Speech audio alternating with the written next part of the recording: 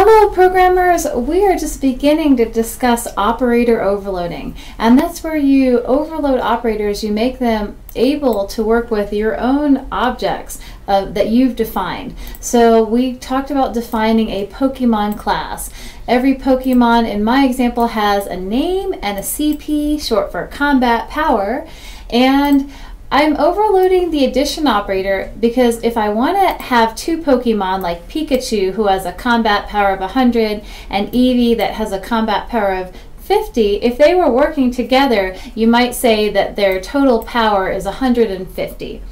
Now, to be able to do this line that says P plus E, a Pokemon plus another Pokemon, that's not going to happen automatically. You're going to have to write something that tells the compiler, what does it even mean to add two Pokemon together? So in my first try, I'm saying, well, if you add two Pokemon together, notice that there's two objects we're adding together. Well, the object to the left of the plus sign, we can use the this pointer. We can directly use the names of the private fields. So I can directly use CP. So when I say CP, I'm talking about Pikachu's CP in this case.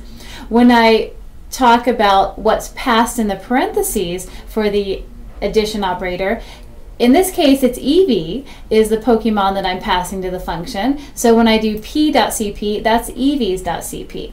And we ended up calculating their CP total of 150, returning that into the total variable and printing that out.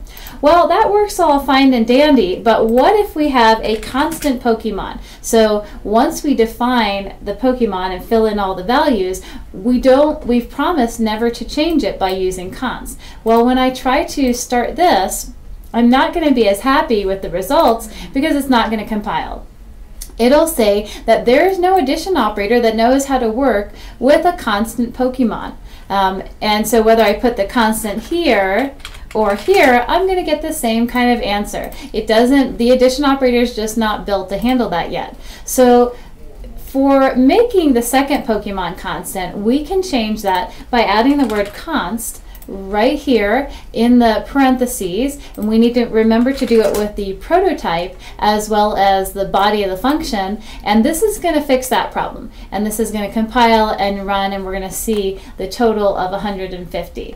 And I'll just swing this over here and we can see Pikachu plus Eevee is 150.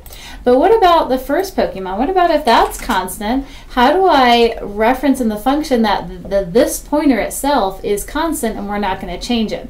Well, the trick for that is at the very end, after the parenthesis, you're going to put const there, and that means you're keeping this pointer constant, that you're not going to change whatever's to the left of the operator. And we'll make sure to do that down here in the implementation, and this allows us to add two constant Pokemon together, because our addition isn't actually changing any of the values in the Pokemon class, so it's okay to promise to keep both of those constant. All right, I'm not 100% happy with this addition operator yet. Let's create another Pokemon, and I'll show you why. Let's say I have a Magikarp. That's kind of a long variable name. We'll say it's still a Magikarp, but the variable name is M. So Magikarp. And it's not a very powerful little fish there at all, so it's got a CP of 10. And let's say I want to add Pikachu plus Eevee plus Magikarp, and they're going to combine their powers and attack this gym and try to take it over. Well, right off the bat, I see it's underlining one of my plus lines. So what's wrong? I thought it overloaded the addition operator. Well, I did overload the addition operator, but now I'm doing something called chaining. I'm trying to add two Pokemon together and return a result, which is an integer, and then now I've got an integer plus a Pokemon. We don't have a function defined for that. So I would say instead of returning an integer, what I'm going to switch this to is return a Pokemon object. And what does that mean? Well, I'm going to make a new Pokemon.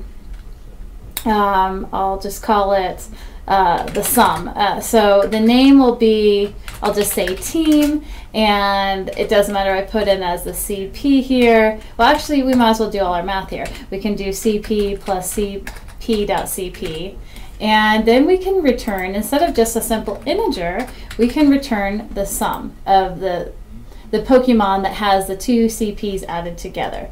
So let me change the prototype as well. Pokemon is what we're going to return. And we'll try compiling again and cross our fingers, and hopefully I didn't forget anything. No suitable. Oh, so I can't store the answer in an int anymore. I've got to store that answer in a Pokemon or send that directly to the insertion operator. So I try this, and let's see. Total.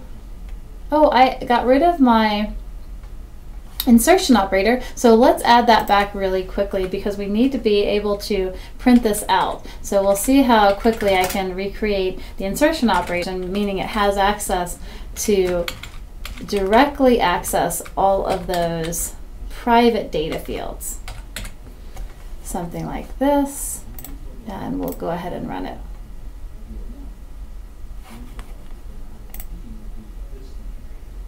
And we see if we combine Pikachu, Eevee, and Magikarp, that team's power is 160, and that is what happens when we add up the CP for those 3 Pokemon. So we've made our addition operator even better because we can now do chaining and we can use constant objects, and it looks perfect.